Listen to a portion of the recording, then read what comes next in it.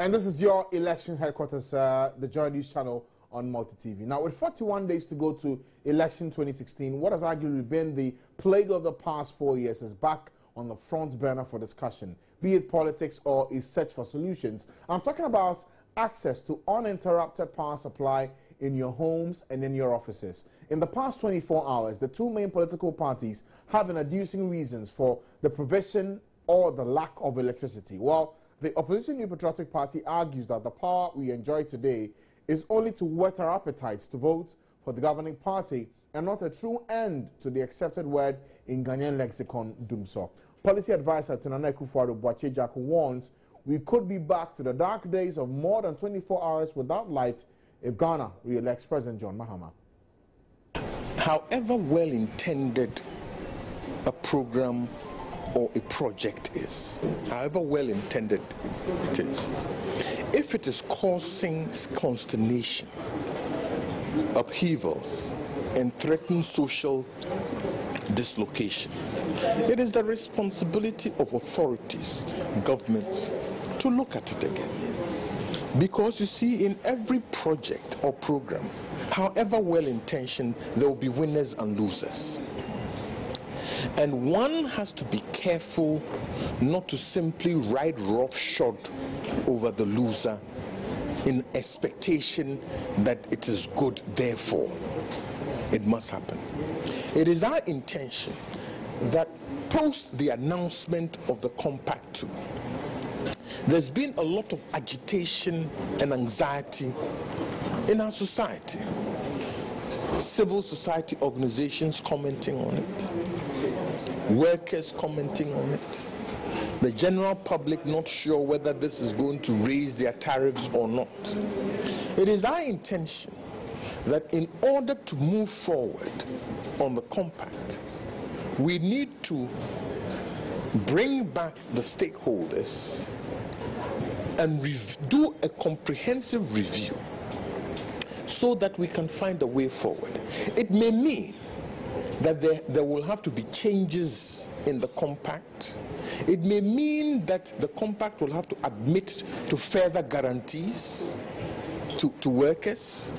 It may mean that through provision of adequate information, those who feel an angst or anxiety will now have adequate information to understand that there is no threat, and therefore the Compact can proceed as is. For us, that review on both sides is necessary so that there can be a common understanding on how to move the project forward.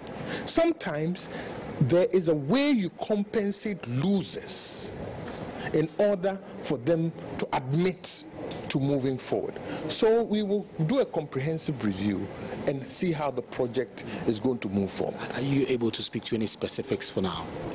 No, I wouldn't want to, because you haven't met all the stakeholders. But you've enumerated a lot of challenges facing the power sector in Ghana, and some experts say one of the ways that we can, one of the lifelines to the challenges that you have enumerated is to, give the ECG, the Electricity Company of Ghana, to a private company, cede part of it to a private company, and that would increase efficiency, increase supervision, and all of that. That is a possibility. First of all, don't forget that in the history of ECG, the route you recommend has been tried twice.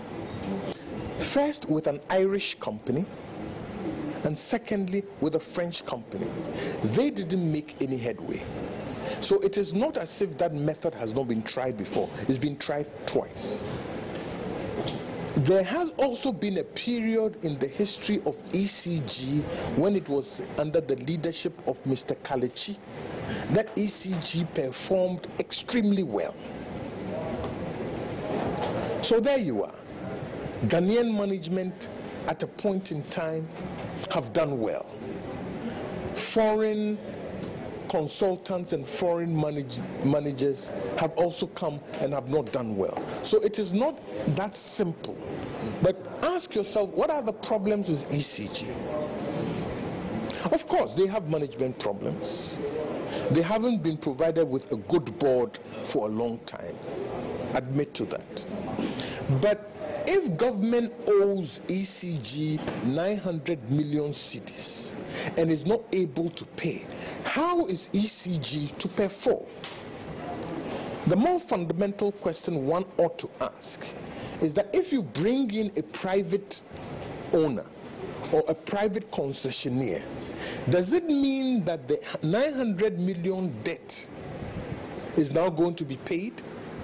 Or is now going to be ring-fenced off the books of records of ECG so that the private concessionaire takes a clean slate and not the debt? Now, if you are going to do that for the private concessionaire, why aren't you doing it for the local managers? The first thing government has to do is to fess up and pay. Any company that has uncollected debts of 900 million cannot pay for. So that's Boakye Jarko speaking rather on the NPP's moves to review the Millennium Challenge Compact that has been signed, and also talking about how we can deal with our debt situation when it comes to the power sector. Let's now hear the NPP's own solution to the power crisis we have in the country today. Now, you've mentioned a lot of, things that we're going through as a country, especially in the energy sector. What solutions are you preferring to the numerous and countless troubles that you have listed here today? Well, we've looked at the problems, and we've recommended a number of solutions in our manifesto. The first is to make sure that the sector is competently led, both from the regulatory, from the ministerial, and from the sector participants, i.e. ECG, GRIDCO, and the power producer, generation capacity transmit. We have to make sure that there is a competent leadership in all places. The second thing is to tackle the financial crisis that has been imposed on the sector. It's a merry-go-round. Why is it a merry-go-round? Government owes ECG. Therefore, ECG cannot pay the power transmitter, which is GRIDCO.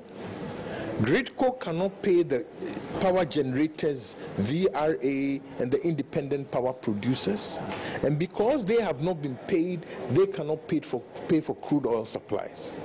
So the fundamental nexus to this problem is government's inability to pay. Now, if government paid all its bills, right, this debt, merry-go-round debt, wouldn't exist.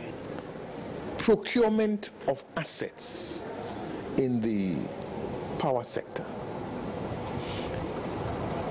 How is it that our next door neighbor, same geography and all, they produce power at 9 cents a kilowatt hour, and we produce power from between 14 and 19 cents a kilowatt hour? It is an indication of an inefficiency. That's why government wants to bring MEDA into competently managing. No, MEDA, that portion is the distribution portion.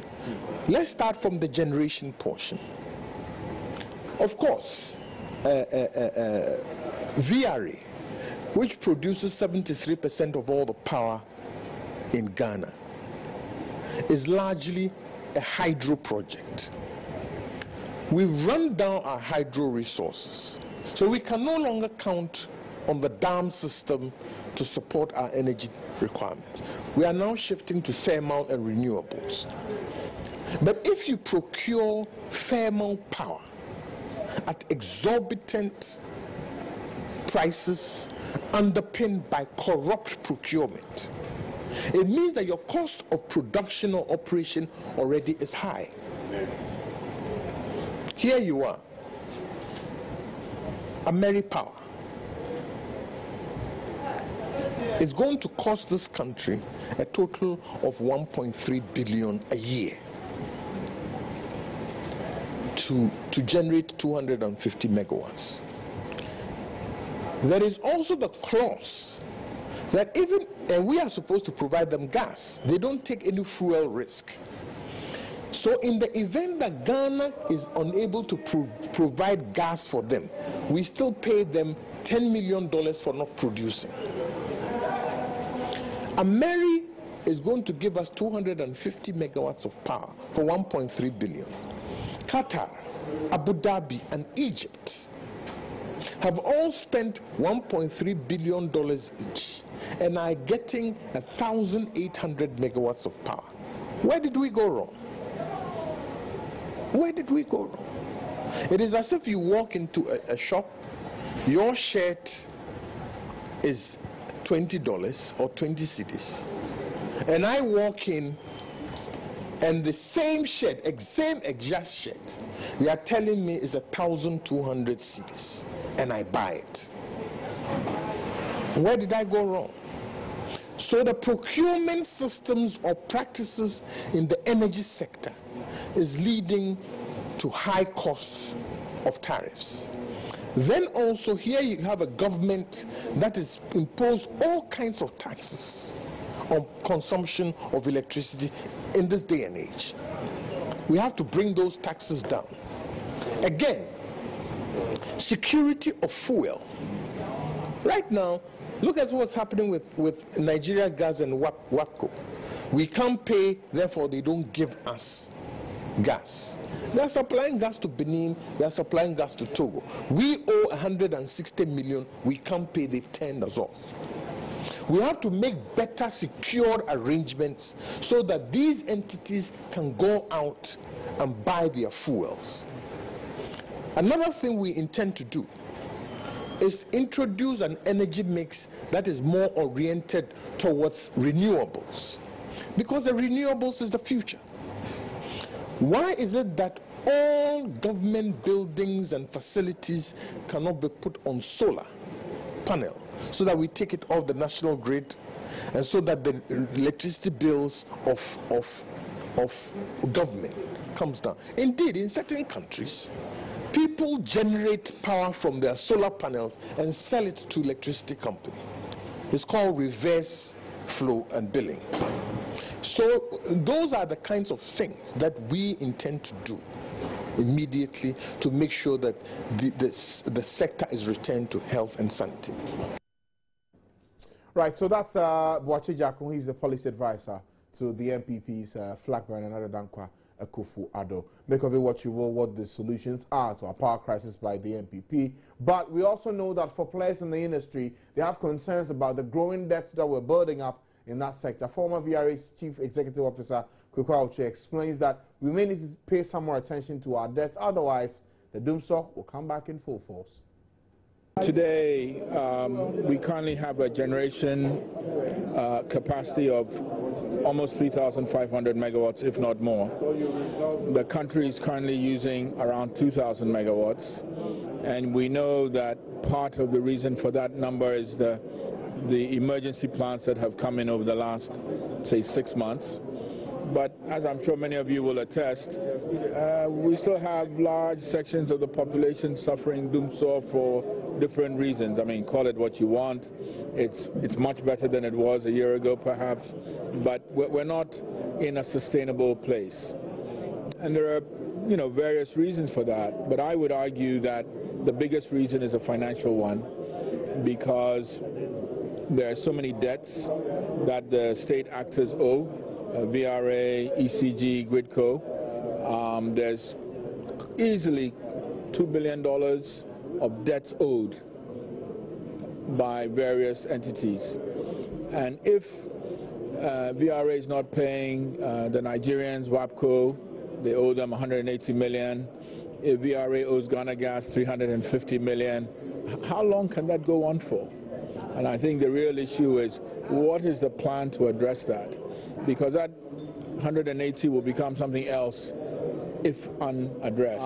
If those debts are not paid for, we will have problems down the line. I mean, one of the reasons why, the Ghana Association of Bankers went to government to cut a deal, VRA owed them 500 million, and it was affecting the banking sector.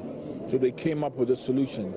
Now, there's still debts owed to other people, the suppliers, Saharas, the gas suppliers, the fuel suppliers. How are they going to supply us gas or crude oil if we haven't paid our bills? So I would say it's not sustainable if we don't pay our bills. So that's for the issue of power today. Let's now move on to other issues. We know that the man in the background, as you can see, Pastor Owusu Bempah, was invited by the Police Criminal Investigation Department to answer some questions in relation to prophecies he's made in the past about a possible assassination of the flag bearer of the NPP, Nana Addo Dankwa Akufo-Addo. That prompted the CID to have him come and explain to them what kind of prophecy he had seen and some more details. Well, this invitation drew the ire of some supporters of Pastor Owusu Bempah, and as you can see, many of his followers made it to the CID today to lend their support.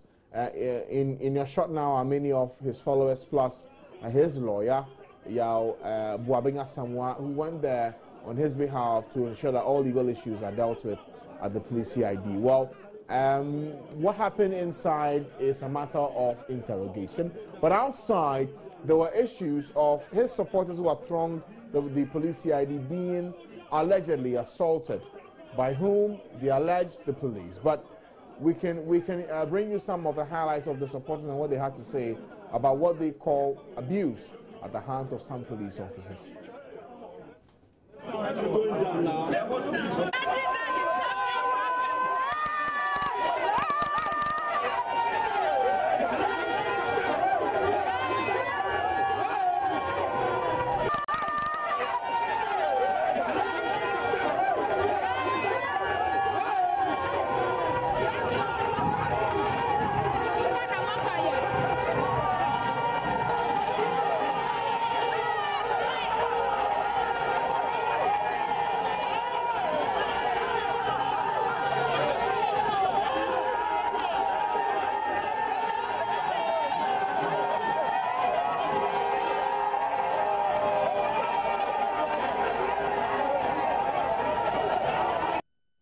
So those are scenes from the police CID headquarters where Pastor Owusu Bempah was interrogated, and as you saw him there leave in his vehicle with the supporters actually around him in their numbers. Well, his lawyer, Yao Buabenga Samwa, shared a few words with the news team after the interrogation was done. Dr. Isaac Owusu Bempah was invited by the police to give them some advice on how to proceed on some of the revelations he's been having. He has proffered what advice he can give, and now we are on our way back home. He is safe, he is sound, and nothing has happened to him. As we speak now, Apostle Dr. Isaac Owusu Bempah is a totally free man. He was never under arrest. I want to make it clear. I want to make it clear that Apostle Dr. Isaac Owusu Bempah was never under arrest. This was a totally friendly visit, and we are happy it's over.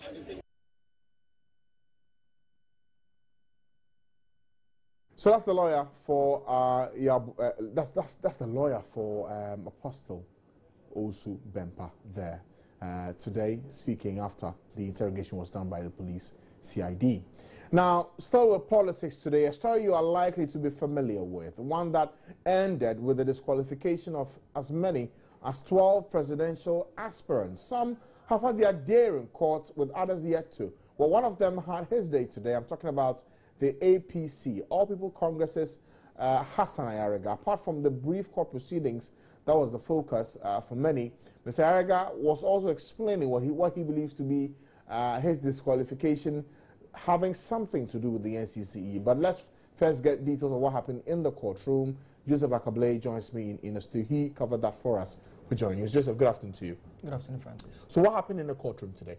Was quite a brief session today. When they arrived in the court, the judge, presiding judge, Barbara Tetechawe, she says she has decided on her own with the PPP case when they went to court. What the judge did was that the EC had brought an application asking that the matter be heard earlier than the usual time. Now in this case, the judge is saying that on her own, she has decided that the matter ought to be heard early because of directive from the Chief Justice saying that they should give priority to electoral disputes. So because of that, she has decided that both parties should submit their statement of case by Friday, after which they are to present oral arguments in court on Monday. Okay, and in all of this, what was the demeanor of Mr. Yarega? In fact, he came in a company of his running mate, Emmanuel Carl Battles. He was very calm, not giving away too many emotions. It appears he's still waiting for the matter to be heard fully and hoping for a ruling in his favor. He came calmly in their company. He sat down in court. He didn't come so early. He came just some few minutes after 9 a.m., sat down, then right after the proceedings, he exited and spoke to us. So there were no positions or statements made by the lawyers for the EC and the APC in the courtroom today? In actual sense, none of them even rose up. When the judge finished speaking, she allowed them whether they had any comments to pass. All the lawyers remained seated. No one even stood up to speak. Okay, that's interesting. But for Mr. Yarega, yes, he may not have said anything in relation to this case, but he's taken a new tangent on this matter, talking about someone else to blame for his disqualification. He's talking about the NCC, and he makes the point that this is a body that at a point in time was chaired by the current EC chair, Madam Charlotte Osei, and he says that body is supposed to carry out education of citizens in terms of issues relating to their responsibilities as well as electoral matters. And he says if they had carried out that responsibility diligently, citizens will be aware of what they are supposed to do, and they will not go around and be endorsing the forms of more than one nominee. All right, let's hear from Mr. Yarega now. I am coming from PNC, and there are members of the PNC that have moved from the PNC to ignorantly use common mistakes. But it is the duty of the NCCE to have educated the people on how to subscribe. So for us, that fault does not lie on political, lies with the NCCE boss, which was formerly Madame Charlotte Osei was the former boss of the NCC. Today, she is the EC boss.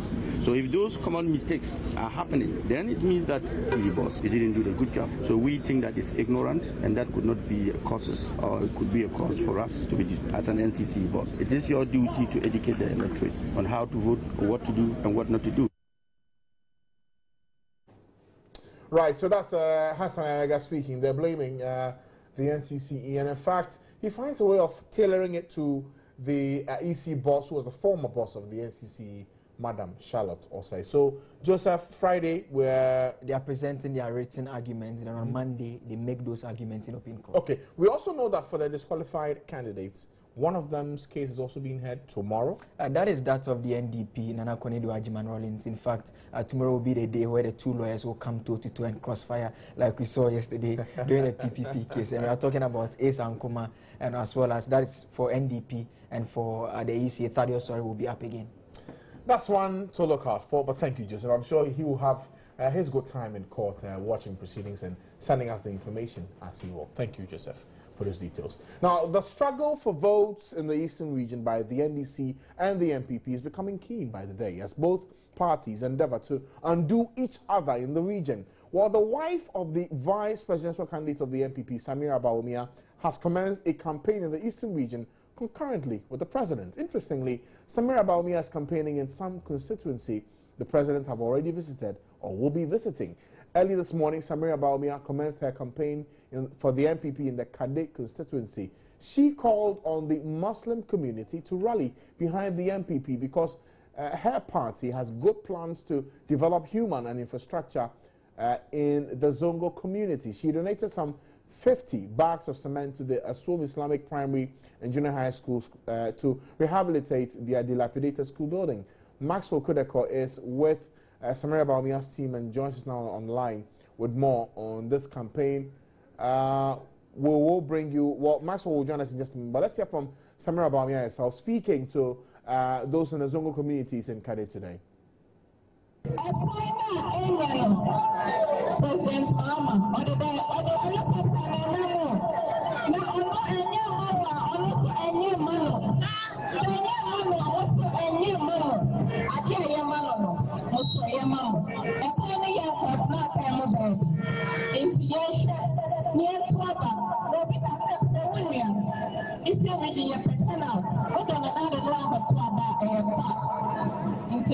and then NPP are waiting on the set.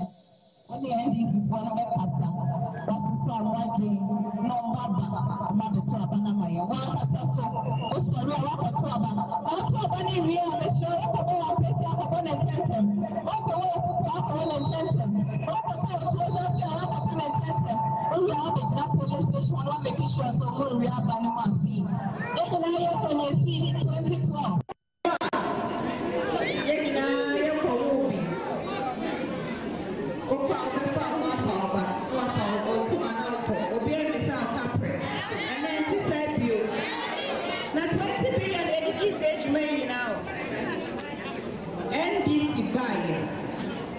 Yama almost 240 billion. 8 years now, 200. Let's say MPPC 10 schools. I say NDC is 120 schools because of when you have 12 times more resources. Opinion 100 city, no more 5 city. Now opinion 1,000 city, no more 10 cities, and anyone else. Yeah. Let's now bring you an update from Maxwell Kudako. He's our Eastern Regional correspondent following Samira Baumia in the Eastern region. Maxwell, good afternoon to you. Where is she now, and what's been the biggest talking point about her campaign today? Well, she's currently at the Akotia constituency. She was supposed to pay a courtesy call at the Zongo Chief and then also address a mini rally at the Akotia Zongo. But when we got here, it started raining heavily, so we are currently waiting for the rain to come down before she commenced the campaign. Okay. I've been speaking with some residents in the Zongo community, and they disclosed to me that yes, the Zongo community will change this election because they claim to have seen that the MPP are proposing more proactive policies to develop the Zongo community. As I reported earlier, Mrs. Ajia Samira Baumia has been shaping interest from the Zongo electorate to rally behind the NPP. She talked about the Zongo Development Fund and what have you. She said that, yes, the president has been talking about infrastructure development and what have you, but throughout her tour in the Eastern region, she realized that the Eastern region still has issues with roads. So she wondered if the president claimed to have fixed most of the roads, why would he be using helicopter to tour the region? So she asked the people to ignore the president and then also support the NPP massively. She also advised them to be wary and be careful not to be induced by the NDC. She alleged that the NDC have started sharing goodies and monies and what have you. So when they come to the electorate, they should take the goodies because it's the taxpayers' money, but remember the interest of the masses. So briefly, this is what she's been talking about. We're waiting to hear what she will say next at the Akotia Zongo community. All right. Thank you, Maxwell Kudako, for that update from the Eastern region. That's Samira Baumia, the wife of the MPP running mate, busy in that region. Well, speaking of the Eastern region, the president, John Mahama, is also busy campaigning. In fact, we know he's been to Fantiakwa today. Let's get more from Kofi Siao, a man following him in the region. Kofi, good afternoon to you. Where's the president now? What has he been talking about? Hello? Kofi, good afternoon to you. I'm asking where the president is as we speak and what's he been talking about. Well, currently the president is in the Etua East constituency of the Eastern region. He's been meeting with the party people here, and he's trying to convince them and tell them why they should vote for him to retain him in power. First of all, in the morning, he's been to Fantiakwa, not precisely the Humaso community, where he also held a mini rally. He spoke to the people there and told them the reason why they should retain him in power. There, he told them that most of the development projects that are taking place in the Fantiakwa area was done by the NDC, especially when President Rawlings was in power. he talked about the construction of roads, the major roads from Osiem to Begro, and he also spoke about the road from Begro to Ahumahuma. So he spoke about a lot of the road infrastructure there that the NDC did for the people of Fantiakwa. He said that when the people are able to vote for President Mahama to retain him in power, he's going to construct 3 more major roads in the area, and that is going to be part of the phase 2 of the Cocoa syndicated road project that the president is undertaking, or the government is undertaking nationwide, and which includes the eastern region. So he spoke about the rehabilitation of the Osiem Begro Road, and also talked about the one from Begro to Asese Ewa. So, hello? Yes, I can hear you, Kofi. The one from Begro to Asese Ewa. So, he spoke a lot about agriculture too, and from here, that is, and he's expected to speak to the people and tell them why they should vote for him and retain him.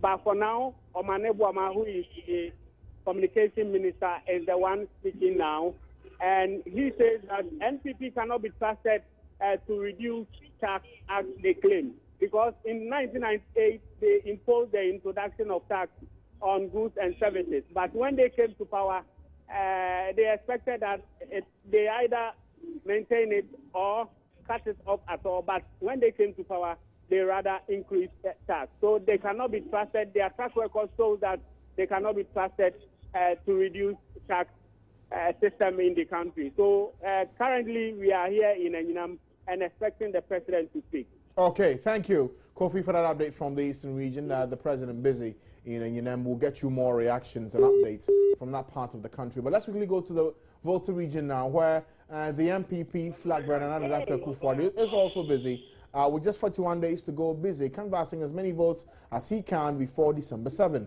Let's get an update now from Ivy Setoji. She's following the MPP flag bearer. Ivy, where's Nanado now? What's he been talking about today? Good afternoon. Nanado just got to Pata in the Nkwanta North District. And what has he been talking about in that area?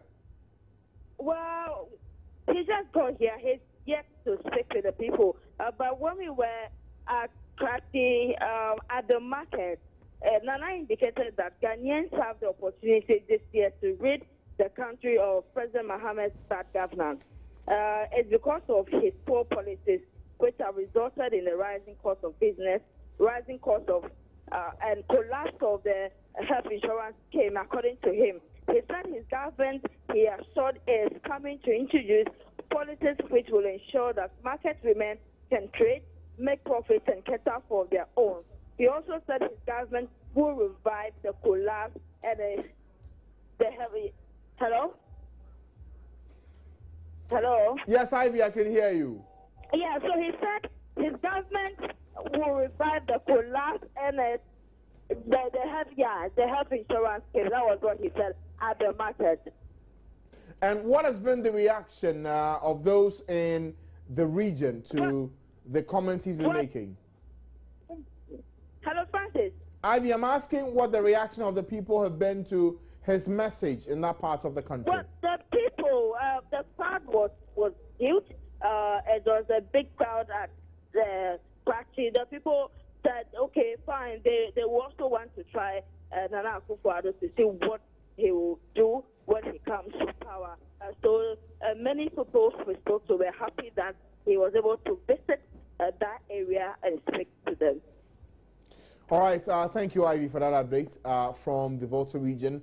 We know that with just 41 days to go, the campaign is beginning to heat up a lot more than usual. We'll bring you everything you need to know about what's happening in the country in relation to the upcoming elections here on your election headquarters. And speaking about that, the chairperson of the Electoral Commission, Charlotte Osei, has been promising to conduct free, fair, and credible elections on December 7th. She was speaking when addressing the Asantehene in the Ashanti region. The political parties by Friday are going to get a list of all the polling stations in every region. The list would also be on the website of the Electoral Commission so that there's a higher level of transparency and everyone knows where the polling stations are. We're also sharing the polling station lists with the security agencies ahead of time. The political parties would get, they should have had it by now, but we're having a few technical challenges. But at least by next week, all of them who have brought their hard drives would have a list of the final voters register. As you're aware, Nana, there's been a lot of concerns about the register. We've worked with the political parties, we've worked with the judiciary, we've worked through the exhibition process, we've cleaned up the register, we have deleted the names of people who registered with NHIS numbers, and those who wanted, about 29,000 of them took the opportunity to re-register. We have gone through the challenges and the objections to names on the register. We have received the final rulings from the magistrates and the district review officers, and so the register has now been finalized. We have implemented all the decisions, and we're in a good place, and so they will have the register at the end of this week. Right then, so that's the promise by the chairperson of the Electoral Commission, Madam Charlotte Osei.